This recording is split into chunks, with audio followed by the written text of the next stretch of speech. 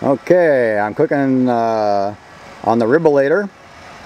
I've got a nice fillet of salmon, got some vegetables, got some spare ribs, and I got some chicken wings.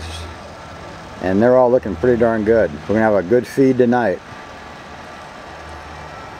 I cooked the food at about between 250 and 300.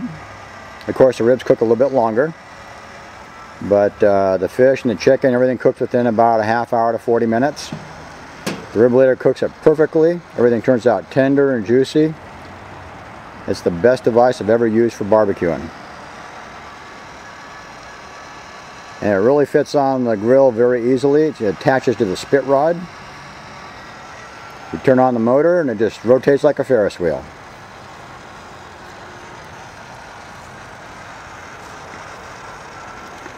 And I think the pictures show how nice the food looks.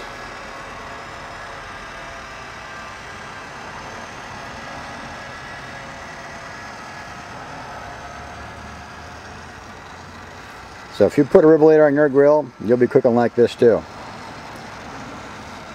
Rib-o-lator is actually won in barbecue competitions,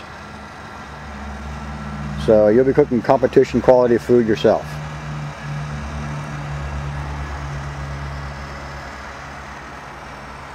It also fits kettle grills. So if you have a Weber kettle, or if you have a Weber a WSM, or even a 55-gallon drum smoker, it'll fit on pretty much anything that you have.